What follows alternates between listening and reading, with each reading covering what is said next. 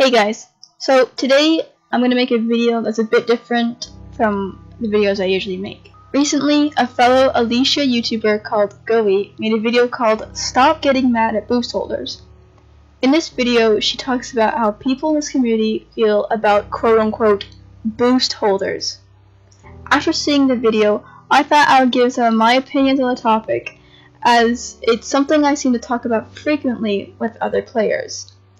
Now, I know this community isn't perfect, and it has major flaws, but so does every other gaming community out there. I don't think I've ever played a game that has a community that is completely made up of nice and friendly people. I don't know if that's just because I'm playing the wrong games or something, but my point stands. That said, one of the things about the AO community that bugs me is that this community tends to complain a lot. And one of the things people tend to complain about is boost holders. The reason why I find this so annoying is that it's hard to believe people actually get mad about this. Boost holding is a legitimate tactic that is part of the game, as the way to do it right is by using a different stat on your horse than what people usually use. It's not cheating in any way, it's just using different stats to your advantage.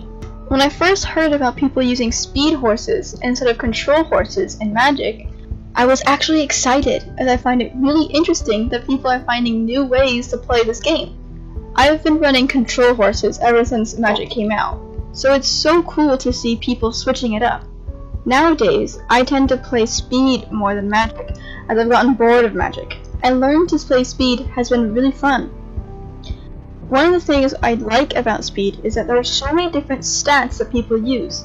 Some use speed stat, some use strength, some use agility, and a lot of people use a combo of these. So it's weird to me to see one side of the community actively being creative with different horse stats to suit their playstyles, and then the other side getting mad when people do the exact same thing. The main reason why I see these people get mad is because they lose to these players. I don't see any other legit reason for so many people to be so upset about this. Don't worry guys, there are ways to counter these players. It's not like they're unbeatable.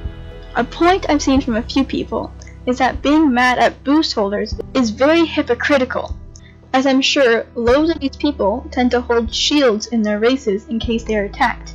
Should we call this shield holding? Or what about, let's say, I was trying to counter these boost holders by holding a bolt at the end of the race in case they run in front of me before the finish line. Should I be called a bolt holder? No, that would be ridiculous. Shield holding and bolt holding are just things players do to try to counter other players in order to win. I don't see why boost holding should be any different. I really enjoy this game. I've been playing AO for 5 years for a reason. I've made so many friends on Alicia, including some of my best friends.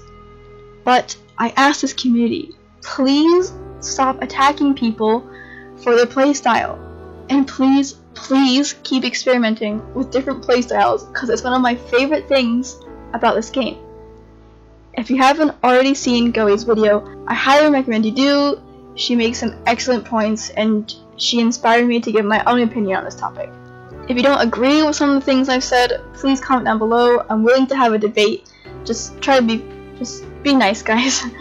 But yeah, thank you guys so much for watching, and I'll see you all later. Bye, guys.